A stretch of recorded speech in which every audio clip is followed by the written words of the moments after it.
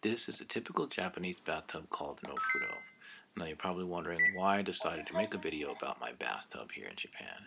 Well, I thought about this thinking about some of the girls that I know back in America that love to take their long baths. Why we don't have this in America, I don't know. But as you can see, you can set the temperature digitally here. Um, and not only will you can set the temperature, but it will stay at that temperature and it won't cool off. It will filter the water in and out, keeping the water one temperature and the water level one level.